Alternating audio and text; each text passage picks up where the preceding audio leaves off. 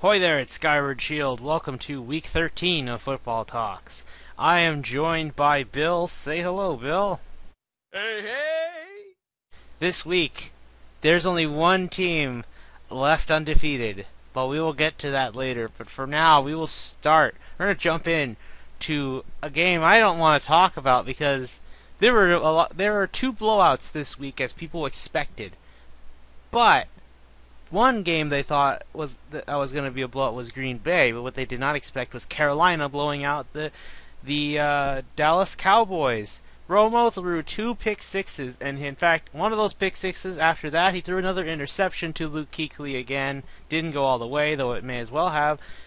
Then the Cowboys lost 33-14, but that's not what also matters. Not even the fact that they are completely dashed of hope for the playoffs. They don't deserve it anyway. But Tony Romo re-injured his clavicle. He is out for the season. Bill, were the Cowboys hasty to send out Romo to play? I mean, to be honest, I don't think that they were too hasty. If the doctors cleared him to play, he was ready to play. I mean, if the doctors clear you, you're ready to play. And I mean, it's just an unfortunate circumstance that he came back and he played in Carolina's defense, and Carolina's defense is physical. And I mean, you have two stud linebackers in Kuechly and I forget the other guy's name. It's it's it's his running mate with him on Mike Davis, I think is his name actually. But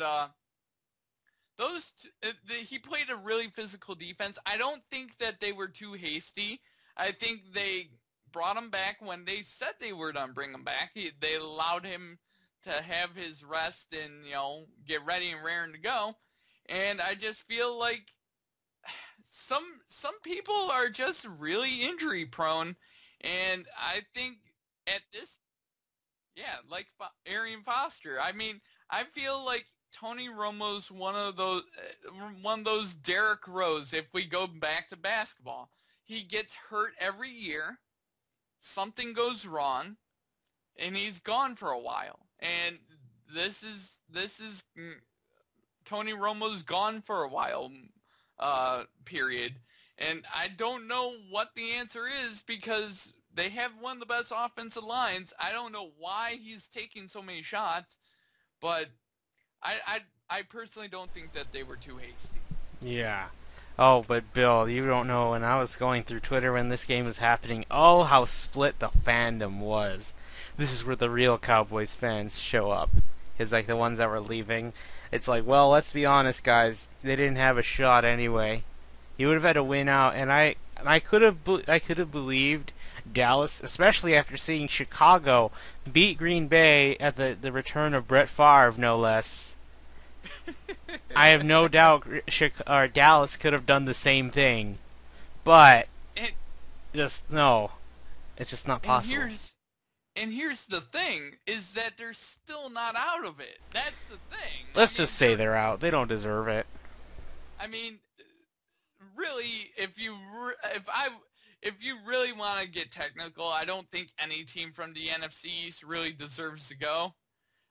Definitely not the Giants. If anyone, the Washington football team, because they actually are playing at least decent on I told defense you and they decent do on it. offense. I told you they do it. I mean, I got some upsets right, man. To be fair, you got some too. So, I didn't expect the Washington football team to they're a good home be team, Bill, but they suck on the road. They're gonna go 8-8 and make the playoffs. um, but really, the biggest issue is they have no running game to take the focus off of Tony Romo or anybody that's back there. It's to me, it's that they made the mistakes they used to make in the past. Not like last year. Even when they were down against the Rams last year, they still kept running the football with DeMarco Murray, and that's how they came back to win. Yep. But because they were down 10-0, Romo already putting the panic mode button on and just playing and just throwing for his life, and that cost them. I mean, Granted, they weren't getting much out of the run game, but I'm certain they could have eventually pulled through at some point. But again, Romo got hasty, and that costed him his season. yep. And here's the other thing is run blocking for offensive linemen is easier than pass blocking for offensive linemen. And you're putting a lot of pressure on your offensive linemen by throwing as many times as they have been doing. And not sprinkling in enough running, and it's part of what is the Eagles' problem as well. They're not running the football effectively, and by not running the football effectively, it's getting their quarterbacks killed. And And Tony their Romo coach. was, yeah, and their coach. I mean, it bad offensive line play because you're throwing the football a lot is going to get your quarterbacks hurt. And Dallas needs to get a running game. That is their one of their chief concerns besides their secondary. Well, all right, Bill. Now here's a question: what should they draft in the first round? Because they have many options to consider. Despite you would think would be one of the most complete teams when Romo's at the helm, when he's not, all of a sudden they're about as what's a team I can think of that's has talent but has no quarterback? I mean, I'm I not gonna go mean, Eagles. I'm not gonna the, go Eagles because their defense is trash. it Everyone's saying that they're not, but they are trash. it reminds me of when Peyton Manning, when he got his neck injury with the Indianapolis Colts. That team was a 13-3 team perennially with Peyton Manning. And the minute he got injured and he wasn't there for the entire season, they went 2-14. I mean, yeah, and they drafted Luck. I mean, it tells you that overall that this one quarterback is hiding a lot of deficiencies in both the offensive line because he's getting the offensive line in the proper spots where he's making changes at the line where he's sliding protections and covering blitzes coming at him where he can hit open wide receivers. And that masks a lot of problems, and a lot of winning can occur if you have a smart quarterback that knows what he's doing back there. All right, so yeah, but my question stands. What would they draft first? Because look at their options now. They could draft a quarterback and put him behind Romo, a la Favre to Rodgers. Um, Draft a running back, which I think they can make it another year without one, or a secondary player, or a defensive lineman, because I don't know if Greg Hardy is going to last there. I I think what they need to do is draft a secondary player first, and then you can find a bargain quarterback in the second round. And if he doesn't pan out and he's not learning the offense fast enough, you'll always have a first round pick the following year. You know? So I feel like if you don't see that quarterback of the future in this year's draft, and I feel like there's about two of them. Well, There's which ones? there's Connor Cook in Michigan State. Is he even going in? Is this his senior year or his junior year? Because there's a Yes, lot of this is. what? I think this is his senior year. This is his final year in college. Okay, And because I heard that there were quite a few quarterbacks, and I think even the one I want for Houston, Jared Goff, is not going to go in the draft this I year. mean, Connor Cook is about 6'5". You know the Bi- typical He's like a Big the Ben, from what I'm told. yeah he's the big guy, but he can still run. He's a Big Ben style quarterback, So what's his and downside? obviously every quarterback has his downside. I think some of it is uh uh more middle of the range stuff. He has the big arm. He just he falls into the Joe Flacco type where he can throw the football down the field, but he has a little bit of a deficiency at touch passing, which you can develop, obviously. Teaching an arm to throw 70 yards, you can't do that. But teaching someone how to touch pass, you can do that. Yeah. Well, I can only hope Houston drafts him. But who's the other guy?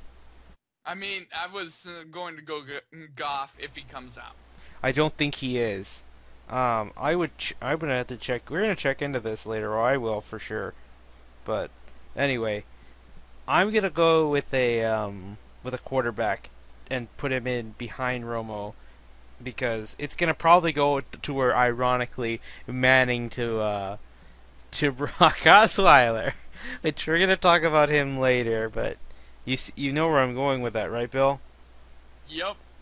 The young guy will take over when they've just had it up to here with Romo. Sadly, it sucks for Romo because he should. I think he deserves a ring, but it won't happen this year. Maybe next year. But you know, that's when I'm kind of a dick to Dallas fans right now, and I shouldn't be.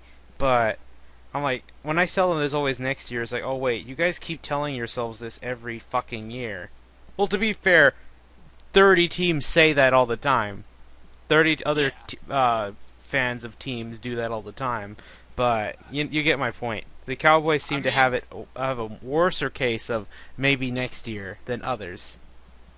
Yeah, I mean, the Lions, we've been promised every year next year. No, for you guys, it's next year. Maybe we'll have a winning record and a playoff win or two. Yeah. I mean, I've only seen one playoff win in my life, and that's the only one in the last 50 years. So, I mean, I got to see a Lions playoff victory, and I should have had two, but a certain crew that has been suspended from the Monday night game that just got pulled off the Monday night game was working that game.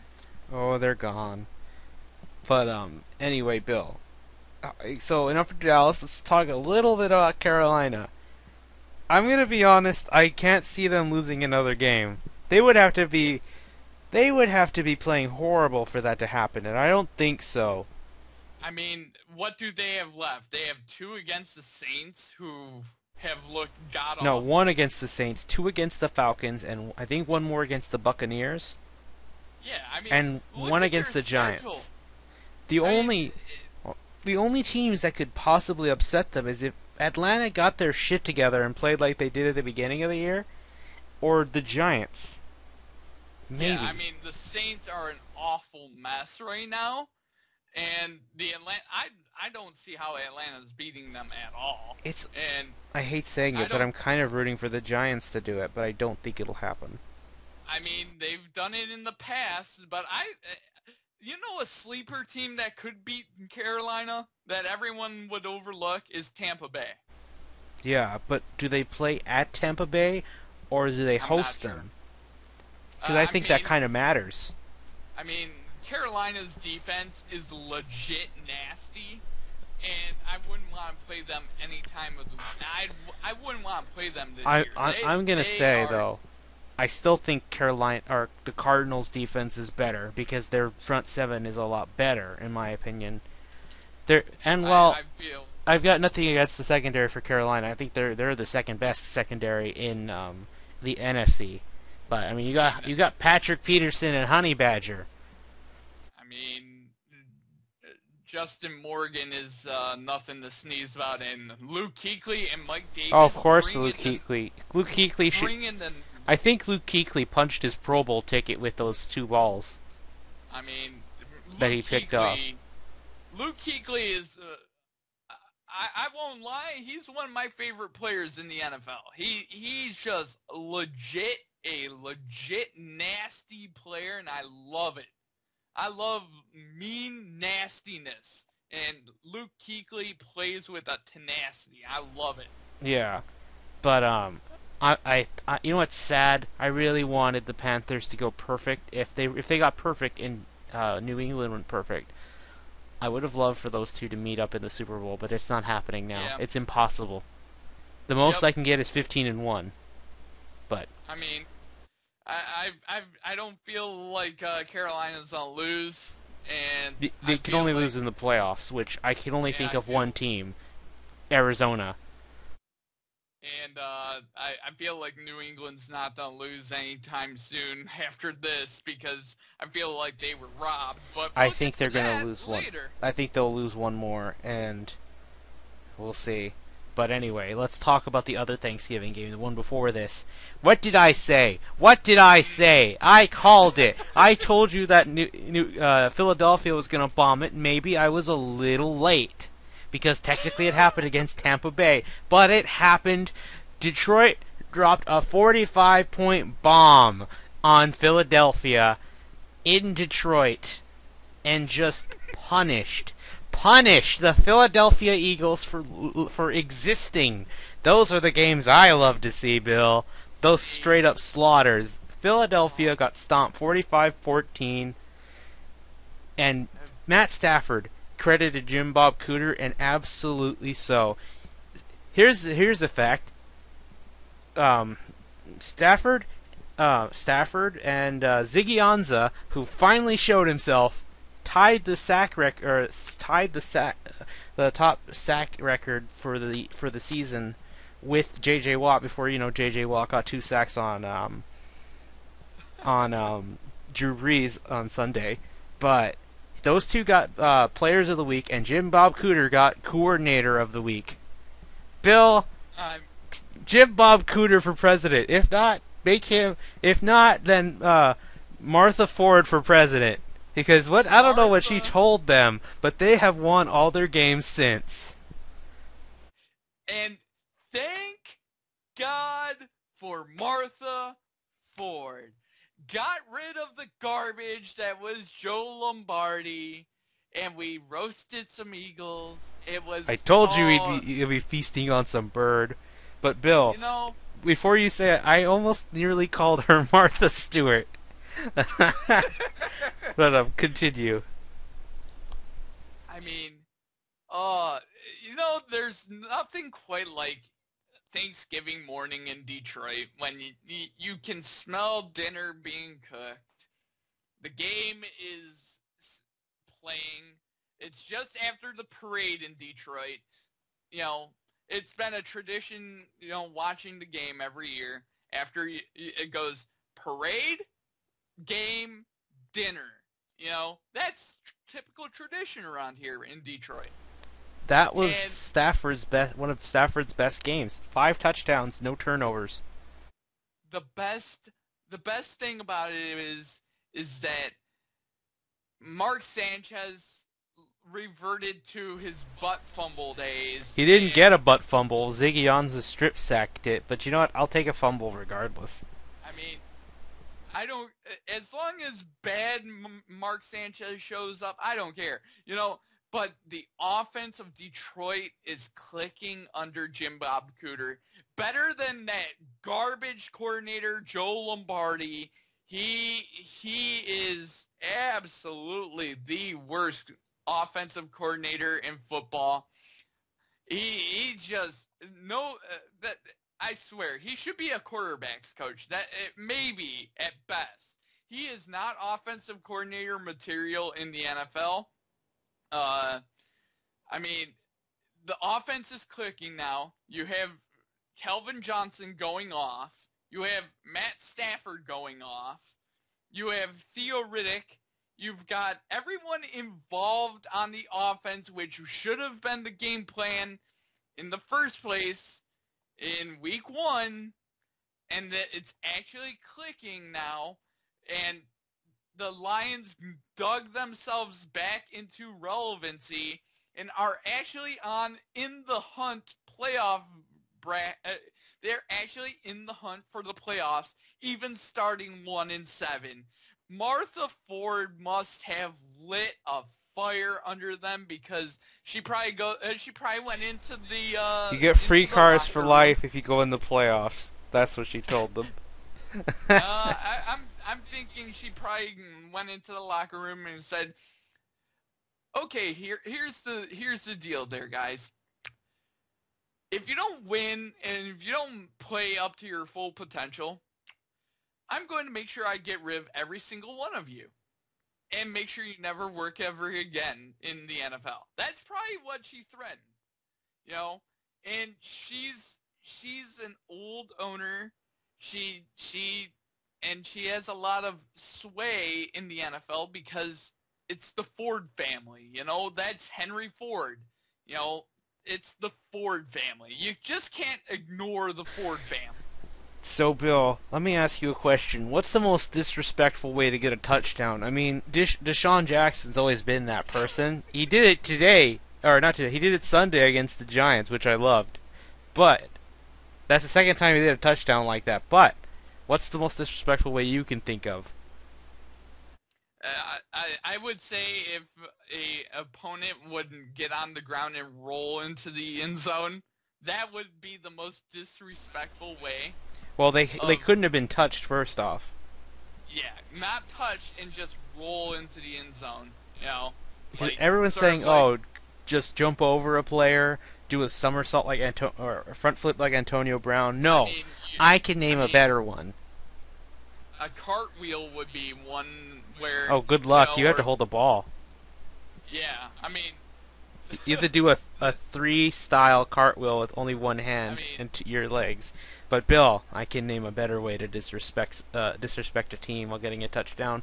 Walking into the end zone. That's what Golden Tate did. I loved it. Just it's, don't mind me. Just getting a touchdown, getting 6 points. I mean, we won't be seeing them for a while, hopefully, anymore. Who? I don't want to see them, the Philadelphia Eagles. Bill, I what don't are you want to see talking them about? I would play them every week. If you're gonna slaughter them like this, then you'll get 9-7 and be have a chance at the playoffs. Though you'll still need help, but it's possible. I mean, overall, I loved the Lions' effort. The defense came out and played. They played lights out, and it helps to have an offense that stays on the field for longer than 3 plays before you punt it. That that garbage coordinator we had before that was getting us a bunch of 3-and-outs. Now with Jim Bob Cooter, we're moving the football. Our Look, Bill, defense gets I, the I rest, want you to and we're better. I want you to see the rest of the schedule. Home to Packers. I think they could easily win that. At Rams. Maybe they could win that if Nick Foles is playing bad. At Saints. Do I really need to make a case for the Saints? Home to 49ers.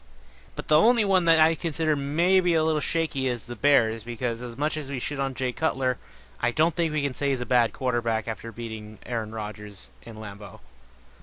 I'm still not sold on their defense though. That's You fair. know? That's fair, but I'm just saying it's a shootout, and it's first to slip up. Oh yeah. It's first to Yeah, slip I up, mean, and in a shootout, you never know when defenses will suddenly, oh, let's start playing like a defense and turn the ball over. it really comes down to this game with Detroit, but we'll get to that when we get to the picks. I Yeah, mean, but I'm just saying, overall, can you not see them winning all 5 of their last games? I mean, as a Detroit fan, I'm always cautious with the team because the minute I say something good about the Lions, Well, then don't. they I will go say it. they go into shit mode. We'll And go I ahead don't and want pick them to go against the into Lions shit if you want. It's almost been working. mode. Well, I picked them. I picked them against Philadelphia, and I was And right. Oakland And and Green Bay. Bill. You've already won the picks. I can't turn it around, but I've already conceded it anyway because you picked the Lions to beat the Packers in Lambeau. yup. And I also shocked you with that pick because after what I was saying for the previous few weeks where I was done with the Lions. They're done. It's over. Yeah, and that was like, oh fuck it, I'm gonna pick just because Martha Ford made them play good, and he said, oh Yep. they'll win, and they won. But yeah, I can say I'll say that I think they can win all their games, but I still think they'll need help getting in. Oh yeah. Because That's it's the problem is Seattle and Minnesota or Green Bay because both Minnesota and Green Bay are getting in. what my big thing is always this. You need to get to 10 wins. And if you add up the 5 games that they have left and they win them all, that's only 9. And guess what? Guess what game that we got stolen away from us would have made the difference? Seattle. Yep. Yep, that actually, yeah, that would have been crucial because then you'd have an edge. But they have an edge if you tie in record. So Guess what our record would be right now? 5-6, right in the playoff chase, and we'd be right there. But nope, we're 4-7 Bill, because of idiotic referees. if I were you, I would root for the Vikings this week because if they beat them, all the Vikings have pretty much clinched a spot, which they need it. And then if the Cardinals win or beat them, then they tie. But that's what's the problem. You have to hope for the Ravens to beat them at their place. Then they host 2 games at the Clink with the Browns and the Rams. Come on, they easily have it, Bill. That's the problem. They got 2 losses, I see, but who knows? But anyway, that would be the most miraculous comeback I've ever seen for a football team to get in the playoffs after going 1-7. I mean, it's never happened before, so Yeah, well, someone's got to make history. But Bill, last thing I'll say, Calvin Johnson. Chip Kelly's called a freaking genius. Well, what kind of a genius puts a rookie to block Calvin Johnson? Definitely deserves to be fired. I would have fired him then and there. Like, come on, you've broken basic football common sense. I mean, But no, maybe he is a mad genius and all this will work out next year, but will he get it next year? They are done. They're done. I don't see them getting it next year, which it's okay, but it's all right. I'm thinking John Harbaugh is staying, or Jim Harbaugh is going to stay at Baltimore, so then it's fine. I have no fear. I don't want Jim Harbaugh to go to Philadelphia or Indianapolis. I want him either at Baltimore or some other team. Just stay away from those 2 teams, or any teams in those divisions for that matter. I'll be okay. But anyway, let's move on to a team that has now been stained with a loss. New England, with only Gronkowski as their weapon, which they lost to, and they lost Dante Hightower on defense. Everything collapsed, and Brock Osweiler mounted a comeback. In overtime, C.J. Anderson runs all the way to the end zone. It is over. The Broncos beat the Patriots 30-24. Bill, Yep. I'll be honest. Snow game this soon. I like that atmosphere. Not like the Patriots aren't used to that already, but Right. what a horrible loss to not only lose Gronkowski, which it wasn't as severe as we thought. He's week to week. He might come back this week to play the Eagles, which I hope he does. They need him back. But then when they lost Dante Hightower, that defense collapsed in on itself. And then they were just playing horrible, getting flags. I know Bill Belichick is going to hammer them all, especially Patrick Chung, for that costly penalty. Because there was on that drive or on that play. I forgot who got the sack. Someone got a sack on Brock Osweiler. That would have been essential, but the flag gave him a first down, and they got it in.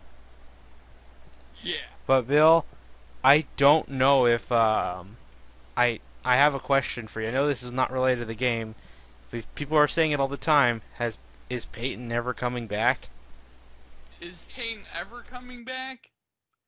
I mean, I think he's gonna try to give it a go. I just don't know if I don't know if they're gonna allow him to come back. But I think we've seen the fine. I think the Broncos will give him a chance in the regular season to come back.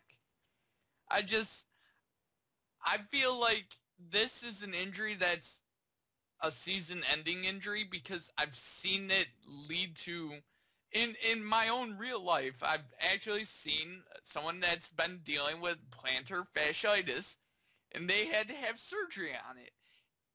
And that's a surgical procedure waiting. If Peyton Manning can't step on his foot and plant on it, he's not going to get anything into those throws, and it's not going to go away until he has the surgery. And I just feel like he's getting to the point. He had to talk himself into coming back this year, and I feel like if if he's injured again, I feel like he's gonna retire.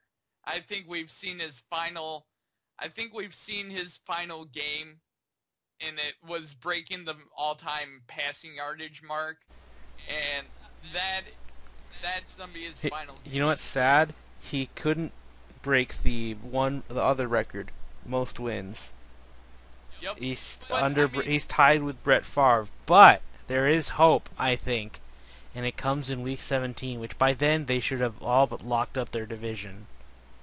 That's when they host the Chargers, who I think might be like 4-11 or 5-10 on their final game, and I think the Broncos will start him and play him to win that game, and then he'll break the win record, and then he can retire. I mean, you broke the record, it's fine. I'll put it this way: if you're gonna start Peyton Manning, he's going to be your starter for the rest of the year. If you're not going to start Peyton Manning and expect him to be a backup in the playoffs, he's not going to start for you. So I feel like it's an all or nothing. It's either his team and he takes them to the playoffs and he wins games, or he's going to just, be the backup. He's not going to want to come in and play second fiddle and be like, "Oh, yay, Peyton Manning got the wins record." He's not gonna want to do that. He'll want to feel like an included part of the team Yeah. Well, if they don't rather have than, what? "Oh, he broke the record for us. Yippee!" Yeah, I feel like he's that type of person. yeah. So Bill, and so now that that's been said, with the Patriots, how do you feel on them now that they have been stained with a loss? To be honest, I felt like they didn't really lose that game on their own. I feel like the referees had a little bit of something to do with that, because a lot of the penalties in the fourth quarter were going against New England, and a lot of them were ticky tack kind of garbage Oh, of calls. course, offensive pass interference on Gronkowski, which it really wasn't. Exactly. I mean, that's one. There was the holding call in the end zone. There was all sorts of stuff. I mean, overall, I feel like the game, they got kind of shafted in a sense from the game, because that one call that gave the Broncos first and goal at like the 2, after they had a sack and forced them back to the 19, that changed the entire game. It changed the entire game, because then the Patriots had to go down all the way down the field and kick a field goal just to force overtime. Yep. And what's unfortunate, they couldn't. The Patriots couldn't do anything once they got the ball in overtime, and then you know the rest. So now Yeah, there's all the hype on Brock Osweiler. He's gonna run this team. The crazy thing is, I think he might now. He's had plenty I of mean, time to develop. I see no reason why he should fail. and here's the other thing that irks me about Brock Osweiler, and it's just this concept that, oh my God, he's doing so great. What has he done, really? He's thrown what, 2 touchdown passes and what, 2 or 3 interceptions already? How is that better than Peyton Manning? Most people It's not better than him. Most people would argue in this case that it's because Gary Kubiak's allowed to really run through his plan, and that's what's going to decide Brock Osweiler keeping the job over Peyton. It's because he could I do mean, stuff like the boot, and I mean, you know what you I'm. have the greatest quarterback, one of the greatest quarterbacks of the generation, playing for your team, and no matter what, he was still 6-0, and I mean, I just, I would go and ride with Peyton to the very end, and then he'll retire because I feel like he's gonna retire at the end of the year, and then you can say, okay, we're done with Peyton Manning. Now we get to where it's the Brock Osweiler show. There's no clouds over Osweiler's head where he has to answer questions about what Manning's feeling like, and then Manning doesn't have to cow tie to Brock Osweiler, and there's no strife in the organization. Yeah, but So Bill, now I have to ask. I still have to ask. Do you see the Patriots losing any more games? Because I see them going 14-2 as always. I mean, I don't see them losing another game. I feel like this is gonna light another fire under the Patriots. It just add to their fuel to their fire. I mean, they're going to get guys back. It's only a matter of time before they get Gronk. It's only a matter of time before they get Amendola. It's only a matter of time before they get Edelman back. And They need they're that going bye to get them. week. They're going to get them back at the perfect time when they need them, because really they practically have their division clinched anyway. Yeah. But anyway, anything else to mention about this game? Overall, I felt it was a pretty good game. It was a lot of throwing, even in the snow. It was a really highly offensive game for a snow game, and I really enjoyed that. I love snow games. That obviously It's really that's when they run the football a lot when it's cold. yep, cold and snow games, and it was a break from tradition, and it was refreshing to see the football getting aired out. I don't know how many snow games we're gonna see, so it's always fun Well, to considering it watch happened one. at the end of November, I think we can assume we have yet to see the end. Well, the according to the forecast models, a lot of northern cities are supposed to be it, it's an 80% certainty that we're going to be warmer than average for the first half of December. Wow. Even though we're getting snow already? Yep. All right. Well, I can assure you that's not going to happen this coming week with the Bills and the Texans unless something changes, because it's going to be cold that game. But yeah, I don't think it's going to snow. But speaking of the Texans, they're the last team to talk about. Houston punished the Saints as well. Not as much as the Lions punished the Eagles for existing, but the Texans snapped a touchdown record for Drew Brees for getting so many games with a touchdown pass. Nothing, only 6 points. And the Texans Nope. played suffocating defense again, stamping out the Saints 24-6. I feel like this is always the score now. Last game they won, it was against the Jets, 24-17.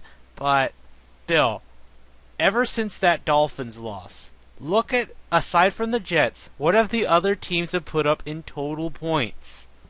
Like 10. No. 6, 6, 6. The devil is at work, Bill. Oh God. But no. And joking aside, yes, they have played suffocating defense. They have played just like they used to, if not better than last year. They have not. They have turned. They have made the opposing team turn the ball over. It's given them the. It's given Houston the position, and Brian Hoyer's playing a little bit better, but he did throw a stupid throw that led to an interception. That proves to me, yes, he is still Brian Hoyer. Just don't put him in those situations where you have to come from behind, because if as long as he feels like the offense is in control or the Texans is in control of the game, then they'll likely win. But Yep. if the other team scores, I don't know, let's say 10 points first, all of a sudden he has to play come from behind, and that's when things go bad. And that's where I thought these guys are going to lose a lot of games because of that. But regard, this is the sad thing, Bill. I don't want Houston to get in the playoffs, but it's looking likely that they will. These next two games are really their most challenging. These are the only games that stand in their way from being a playoff team. Well, technically Yeah. three with the Colts, but yeah. So it's at Bills, then home to Patriots on Sunday Night Football because that got flexed in because Baltimore sucks. And then at Colts. They could possibly make history and beat the Colts at Indianapolis. By then, Andrew Luck might be playing. They said he might be playing at the end of December.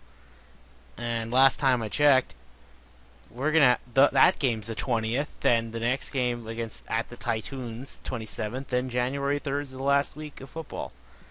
Yep. So, Bill, I have to ask now: do you think they're gonna keep Hoyer if they make the playoffs? I really don't want them to. He's not the answer. No. No, I feel like they're not explore options even if they make playoffs. Well, first To things get, first, they have to hope that someone's available. Because if they I make the mean, playoffs, they're going to drop, and even then, they're already pretty low. If the season ended now, I think the Texans will be picking around the 20s. yeah, I mean, here's the issue is there's always that one player that falls down the draft. Luke Kuechly. You would say he would be what, a top 2, 3, 4 pick in the NFL draft? He was picked number 10. I mean, there's players that fall, and the Texans might be in position, and it also depends what teams in front of them need. You know, Yeah, I well, mean, let's see. Which teams need a quarterback? The 49ers? Maybe the Browns?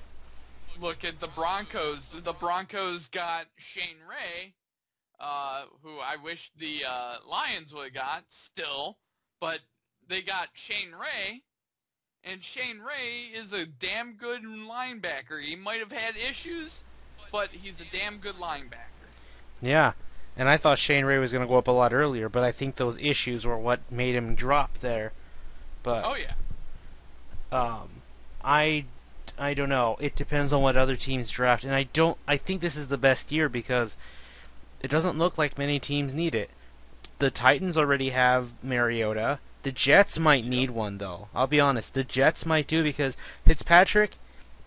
I'm not saying he's not the answer. He's good for them right now, but he's old. He's getting yeah, old. he's old for one, He's like and two, oh, he's no. he's a stopgap. Yeah, so this guy will buy them time. I think they'll probably sign him to a 2-year contract and he'll play fine for the first year of that contract, but the second one you'll start seeing that decline. So, if I were them, I would consider drafting a quarterback, but they did last year in the third round, so they might not. You see where I'm getting at? So Yep. so really the teams that need one are it's just the Cowboys, the 49ers, and maybe the Browns, because clearly Pettin, aka worst coach of the year, wants to just cut Manziel. Go ahead. In fact, cut him or trade him to Houston. We'll take him. I think I Bill mean, O'Brien can snap him into shape. I mean, and the other thing is that he would be closer to home and his parents, etc. Yeah, he would have a family connection. The only thing would be is that he'd be also closer to his playboy, lifestyle that he had in Texas. By You that know, logic, he would be perfect for Dallas because you can be a fucking playboy like Dez and nothing bad will really happen. I mean, I for mean, God's sakes, if Dallas gets Greg Hardy, why the fuck not? Why don't they petition to trade I for mean, for Johnny Manziel? I mean, it. I could see it happening, really. Well, considering Dallas's moral compass, I think anything's possible. But I think they're not trying to steer away from controversy though in the future. well, they could. Well, it seems when they replace one controversy, they get another one in its place. What was last year? I don't know. Oh, last year was really Randall, and now he's gone. But now it got Yeah. replaced with something worse, Hardy. So what would I I rather mean, have? A guy who decked his wife nearly to death, or a guy who likes to go out and drink? I mean, to be fair, I mean, I would rather have neither. Yeah, To but you have know a kind of Dallas, they love their attention. Why do you think they get these players? They stay relevant. But yeah. that's besides the point. So, Bill, I'm hoping Houston will still draft a quarterback despite if they make the playoffs, but I do expect Brian Hoyer to probably implode either at this next game or the one after. And that should make it clear that, yeah, even if we get into the playoffs, he's still not the answer. Maybe we I can mean, keep him while we train the other guy over redraft. Brian Hoyer is the second coming of Matt Schaub. Exactly. Well, except Matt Shaw was good at the beginning, and then he just Yeah, dropped. But somehow he got the freaking Ravens to win a game. it wasn't on. But I'm It wasn't. but It wasn't because of him though. yeah. But Bill, I still don't know because freaking Bill O'Brien loves Hoyer. So that's my problem. It's this coach's like preference for him. It's a bias. Yeah, he's got a man crush on Brian Hoyer That's the for no problem. apparent reason. If they lost 3 of these next 5 games, which I think almost all are winnable, maybe minus the Patriots, depending on how many weapons they get back.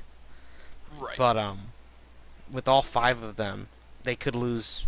I think they can win. I think they can win 3 of them. They're division games. I think they can win all 3. It's just these next 2.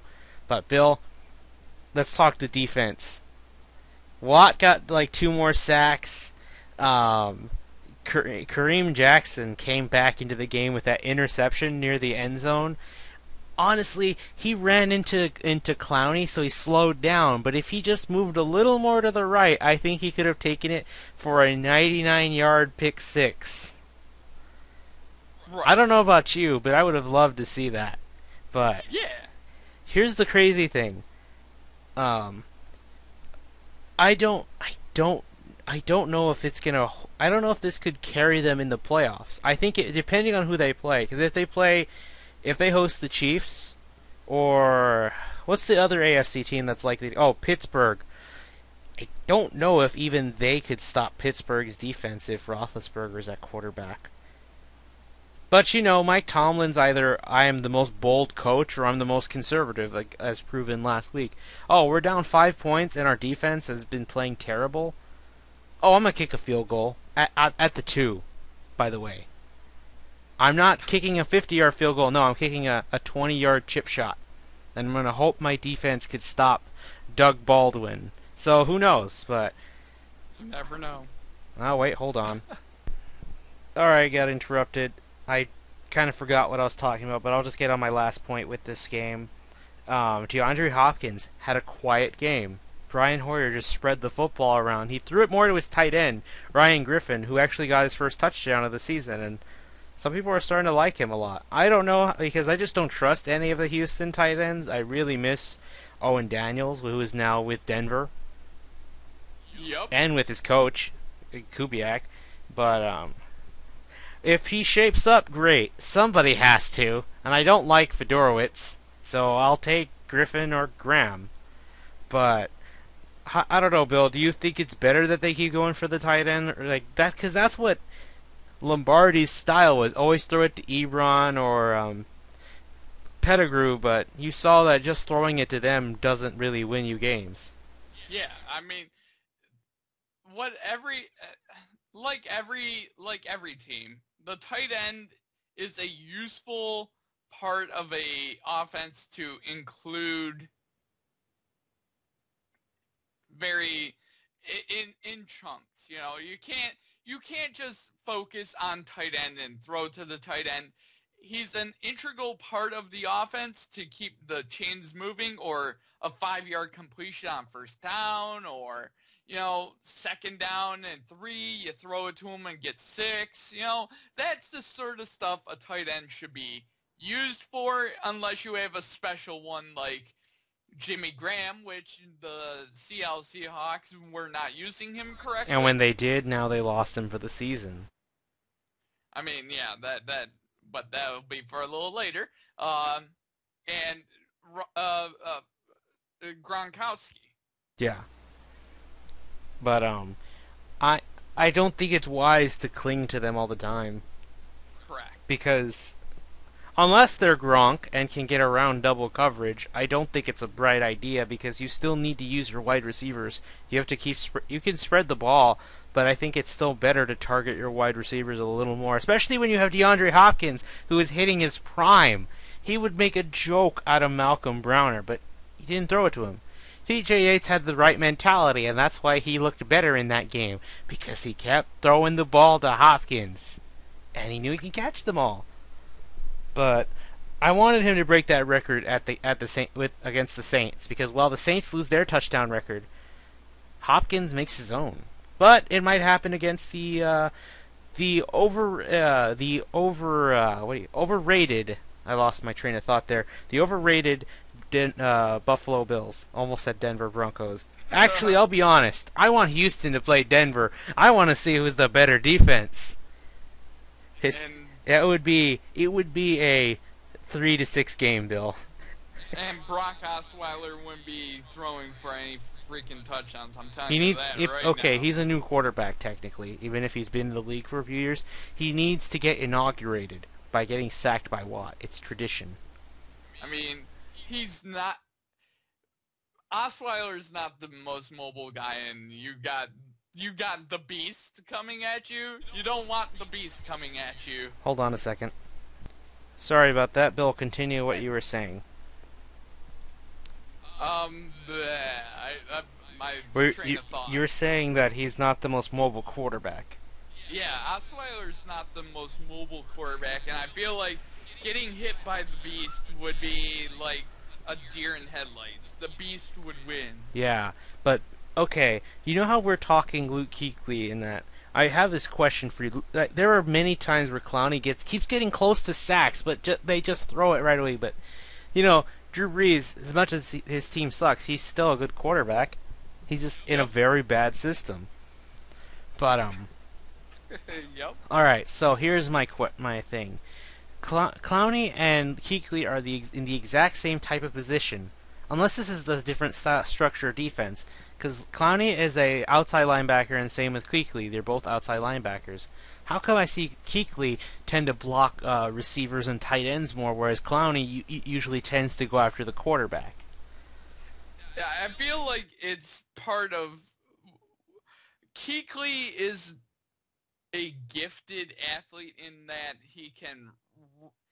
he's gifted in that he can cover tight ends really well and he can cover slot receivers really well. He's got a unique skill set, whereas Jadeveon Clowney, he's unblockable on the offensive line a lot of the time, and he's got obviously a unique skill set himself because he can go through most offensive linemen no matter who they are. And obviously you want to put your best pass rushers going after the quarterback or containing the quarterback.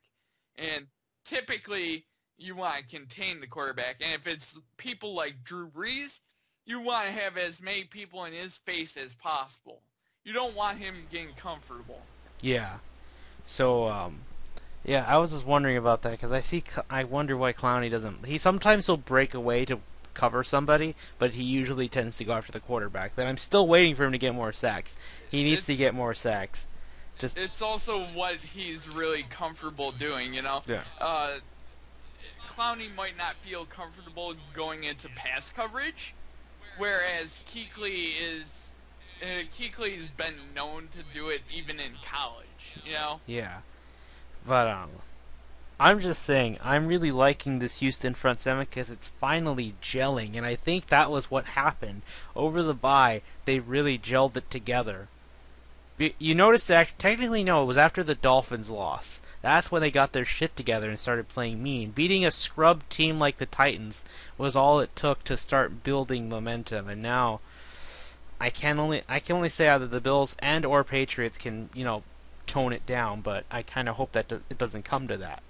After your team gets embarrassed, it's always a good catalyst for playing much better. Of course you know that right now because of the Lions, but Martha Ford for president. I almost called her Martha Stewart again. I mean, she's just as ruthless as Martha Stewart. I love how Martha Stewart is friends with Snoop Dogg. That never that never stops making me laugh. But anyway, that's all I've got on Houston. All right, Bill. So, any other games worth noting? Because I really got only the Cardinals and the Raiders to talk about. All right, I want to just get this out of the way. The last 2 minutes of the Cleveland Baltimore game was some of the worst football I've ever watched in my life. Okay, I mean, it was the worst thing I've ever seen. I mean, here's a sequence of plays. Austin Davis runs forward, slides inbounds, forcing them to use a timeout. They run a running play with 9 seconds left. They run a running play with 9 seconds left. Now, what happens if your running back breaks that and gets tackled at the 10-yard line? Then you're going to overtime. I mean, my brain, the thing about it is that it was the worst. They couldn't get the call into the huddle on time. The Cleveland Browns, that last 2 minutes there was 3 drives in the last 2 minutes of that game. One by Cleveland, Baltimore got the football back, and then Cleveland got it back and almost kicked a game-winning field goal, and that was the last 2 minutes of the game. That is, oh my God. I was sitting there watching that. I was like, I'm, you're watching Austin Davis run. I'm like, you gotta get out of bounds. You gotta get out of bounds. He slides inbounds. Now, you're taught in college or even high school, you're taught to run out of bounds. Preserve the clock. Preserve the clock. Preserve the clock. Situational football. It's the last 2 minutes of the game. How do you not know the situation and you have an open beeline for the sideline? Get out of bounds. Preserve the timeout, and you can still do a quick pass play over the middle, get you 10 more yards, make it an easier field goal, because part of the reason why that got blocked is because it was a 50-yard field goal, and Kuntz had to kick at a lower trajectory, which means it's easier to be blocked to get it to the uprights, to get it through. So he has to kick it lower to get it there. And it was easily blocked, and, it was returned for a touchdown. Yeah. Alright, so the two games I want to talk about. The Cardinals, I thought they were going to punish the 49ers for existing, but they played ugly. And the 49ers only gave up the game because they were just playing horrible defense and getting flagged all the time. Like, they had the longest play in the Reds. They had the longest drive in the red zone the whole season, I think. There were 2 pass interference or some defensive penalties against San Francisco, and it was like 3rd down just to give them another set of downs. I think it took 8 tries to get a touchdown on that drive. Yep. Pretty sad. I want to add one thought onto this game, and it was one of the worst officiated games in the history of the NFL. And Pete Morelli is a joke of a referee. He's still a joke, will always be a joke. He couldn't figure out if it was 2nd or 3rd down. It took 7 minutes for the officials to get it right when it was already right. They switched it to 2nd down. They switched the time. They switched it on the scoreboard to 2nd down. Then they had to huddle up and then come to the conclusion that was correct and 3rd down, even though it was already 3rd down, and they should have never switched it in the first place. Peter Morelli is a joke, and he needs to go. Horrible.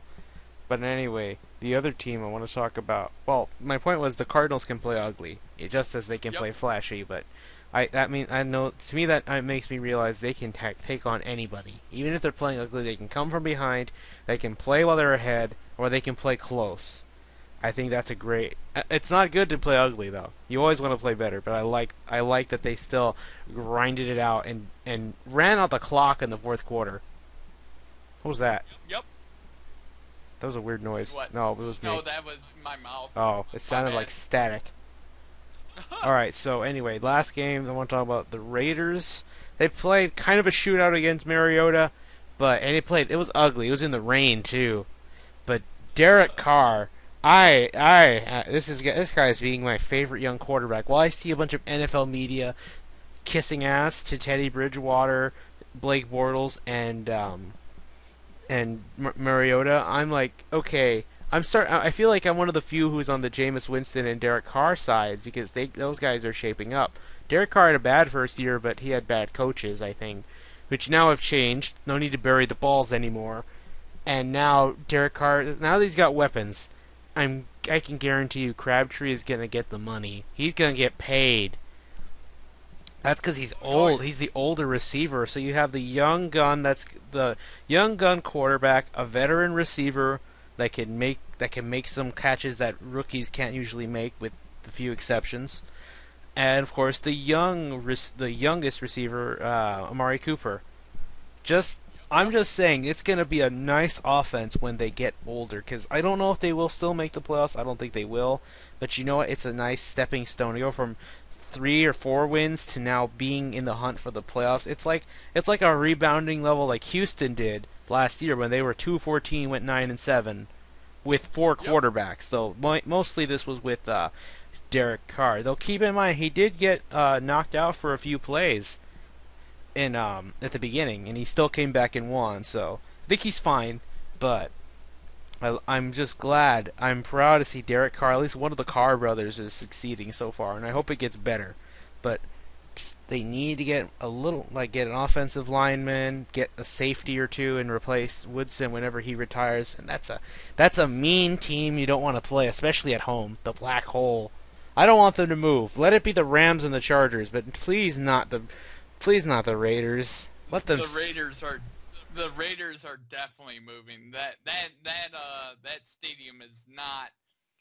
They're in a lease agreement, and the lease agreement is year to year. Yeah, but if they're playing better, all of a sudden, and that stadium gets money, or gets more money because of it, I think they will stay. I think it's a matter of which team plays the best.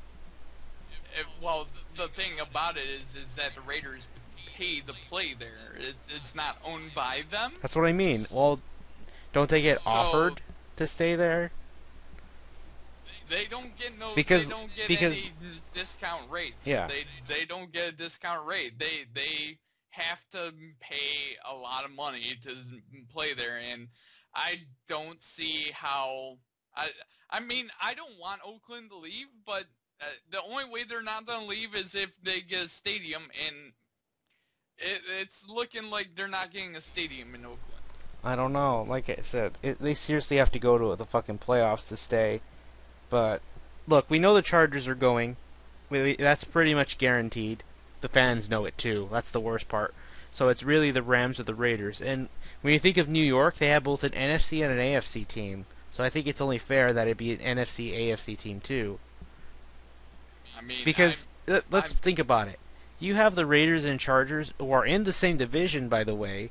It gets really complicated. The Raiders are going to stick in the NFC, they're gonna stick on the West Coast, and they're gonna move to Los Angeles, and then it's a fight between San Diego and St. Louis, who's gonna go to Los Angeles. And I think it's going to be the Chargers, and then I think one of the two teams, the Raiders or the Chargers, are going to be switched to the NFC. When's the last time this happened? Seattle, I think, when they were AFC. They went NFC. Yep. That was about 10, 12 years ago. Yeah. But, anyway. 15, actually. Well, we won't know for a while, but anyway. Bill, I think it's time we start talking Week 13 picks. Are you ready? Oh, man. Heck yeah, I man. stopped the bleeding this week, but can I turn it around? Probably not. Bill, start us off with Thursday Night Football. The Thursday night game is the Green Bay Packers at the Detroit My picks Lions. still stand. I'm going to go with Detroit to sweep the Packers. Kind of a shame that their record isn't better, because what a way to make the playoffs to sweep this team. But who knows? And I also have the Detroit Lions. Uh, I'm cautiously optimistic, but I don't take anything for granted. I got the Lions winning in a close game. Next up, the Sunday games. The New York Jets at the New York The battle Giants. for New York. This is what I've been waiting for. I have the Jets, who have a better defense and have better talent all around compared to the Giants, who's all offense and no defense. Give it to the Jets. Even though they're the away team, it's really a home game for both of them. I have the Jets, Jets as well, defeating the New York Giants. I feel like Fitzpatrick's just on throw all over that defense. Next up, the Arizona Cardinals at the St. Louis Rams. I'm giving it to Arizona. I would be a little hesitant here, but I'm gonna trust. I trust Bruce Arians. He is my coach of the year, though it's really gonna go to Ron Rivera come the end of the season. I've got the Cardinals. I also have the Cardinals. I feel like this is going to be a blowout. I feel like Jeff Fisher's going to be fired because of this game. Oh boy, that's unfortunate. Next game. Next up, the Atlanta Falcons at the Tampa Bay Buccaneers. I have the Buccaneers taking this one. They're actually going to sweep the Falcons. Oh boy, Winston's going to get 3 touchdowns, 2 to Mike Evans. We are agreeing a lot this week. What is going on? I also have the Tampa Bay Buccaneers. The Atlanta Falcons just don't look right now, and the Buccaneers are looking really good. Oh, don't worry, Bill. I'm certain we'll have a few we disagree on. We usually do.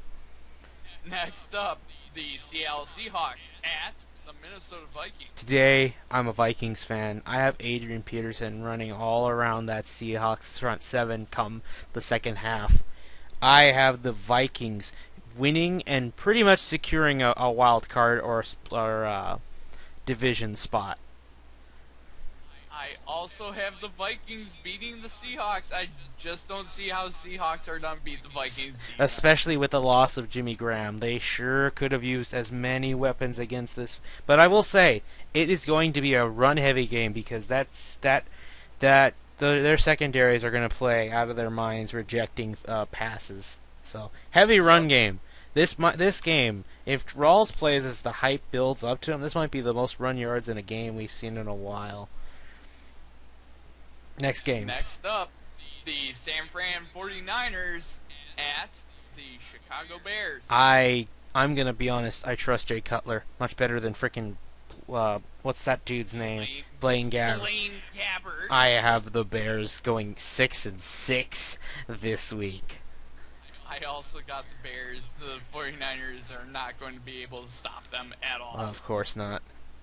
Next up, the Jacksonville Jaguars at the Tennessee Titans. This might be one we disagree on. I have the Jaguars winning this. It's going to come down to the end, like I've said. I have the Jags taking this from Mariota in overtime. I also have the Jaguars. I can't see how Tennessee's going to stop Jacksonville.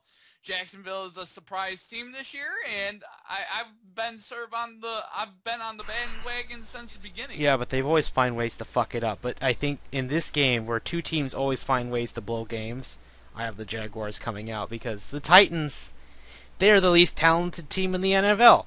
What do they have on offense or defense that's worth noting? Really, not much. What, Delaney Walker, maybe? Their run defense is pretty good. And they have no runners. They don't even have a running back whose name sounds good enough to, be a 3-down guy. They got nothing. All right, next game. Next up is the Houston Texans at the Buffalo Bills. I want to hear your pick first, Bill. I've got the Houston Texans smothering the Buffalo Bills offense. I feel like they've been a little overrated, and they will come they will not both sides of the football for the Buffalo Bills. They're both overrated. Texans offense will move the football on the defense, and the defense will hold the Bills back. The Bills' running game to me is what will determine if they have a shot, but I don't know. I like LaShawn McCoy. I think he's good, but I think he's going to get stuffed by J.J. Watt and the Texans' defense. This is a game that's a defensive slugfest. I'm calling 13-7, and I'm giving it to Houston because, oh boy, if you may as well start every Texan and Bill defensive player because that's going to be ugly. Next up, the Baltimore Ravens at the Miami Dolphins. This one we might have to split. I'm going to give it to the Dolphins, and Dominican Sue is going to sack Matt Schaub. And I am picking the Baltimore Ravens to defeat the Miami Dolphins. See, I told you we'd get one sooner or later. The captain of the defense, his team, the Dolphins, Ndamukong Suh's team is going to lose, and they're going to get humiliated by the Baltimore Ravens with their backup quarterback, their backup running back, and their backup wide receivers. Oh God, the injury bug has plagued, I think, the Ravens the most. Seriously, I always wanted the Ravens to suffer, but I think this is overkill. I just like when they narrowly miss the playoffs all the time. Next up, the Cincinnati Bengals at the Cleveland Browns. Here's a bomb. I think they're going to drop a 30-point bomb on the Browns if they don't start Manziel. Just start Manziel. Austin's not good enough. Come on, you know it. Oh my God, this is gonna be over at halftime. The Bengals will be up 42-0 at halftime, and they're gonna take out all their starters. Bengals easy win. 4 o'clock games, the Kansas City Chiefs at the Oakland This Raiders. is the only game I see the Chiefs losing this for the rest of the season. The black hole consumes and it desires the Chiefs and the Chiefs' kingdom. I have the Raiders winning this. I've got the Kansas City Chiefs playing suffocating defense. They've been playing really well the last few weeks. It's going to continue, and the Chiefs will win. Oh, you see, I would like to agree there, but I told you Khalil Mack would sack Mariota. He did it once. He's going to do it on Alex Smith.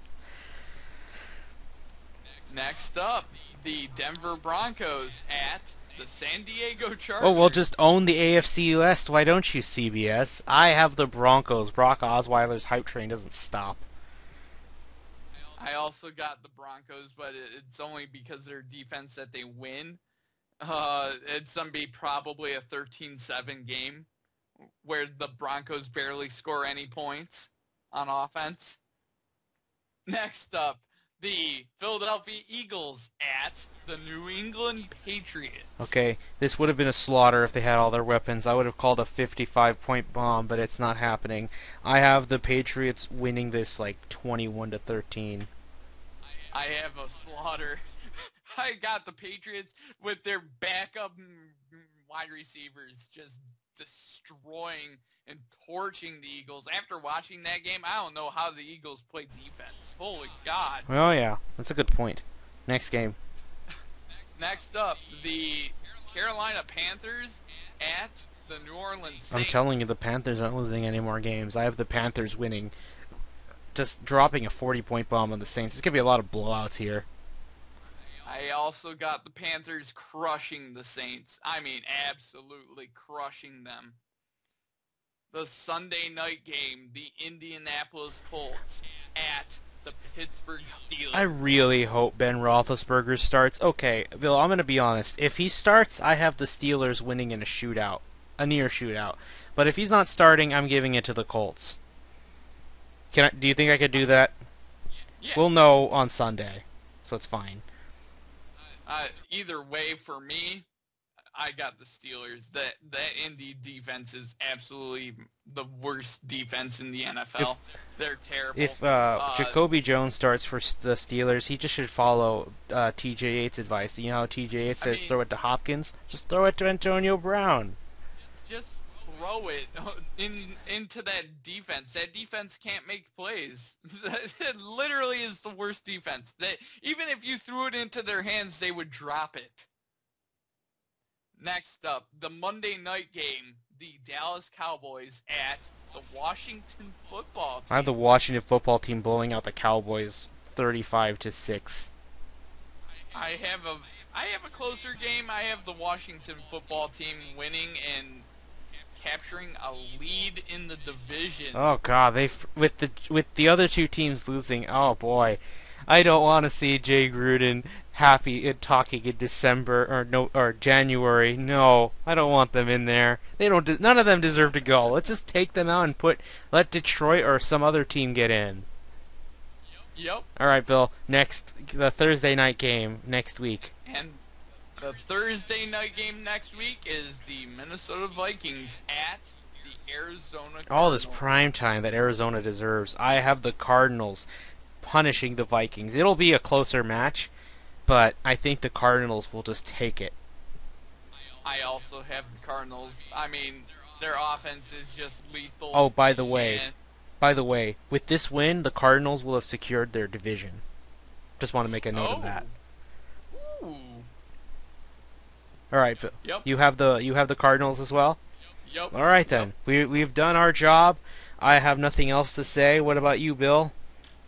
I think we're in for another wild, wacky week of football. All right. We'll see you guys in week 14.